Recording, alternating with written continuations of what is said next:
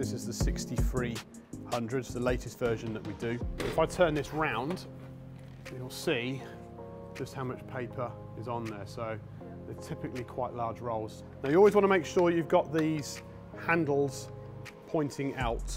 When they're like that, they're in the gripped position. So if you're loading it in, they need to be out. Put the end on and then just clamp it up like that.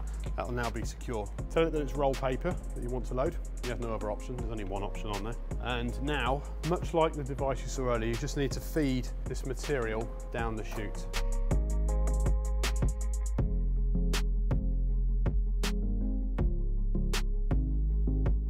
Yesterday we had Rob from Epson come in and he talked through two of the printers that we've got up here in the design space. So it'll be really good for us to be able to test out design ideas like we have been this week. So we've started looking at the abstract florals project, so it's been nice to be able to test out and experiment with and see on fabric some of the kind of digital designs that we're starting to create.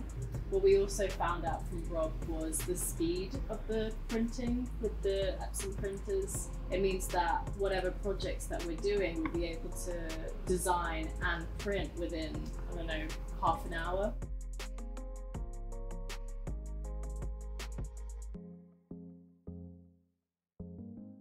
It was also really good to see our designs on different fabrics, because for each of our projects we're kind of going down different styles and different routes. So we went through CMYUK's binders to start with and chose out our own fabrics that would suit our collections, and then we all kind of tailored it to our own style.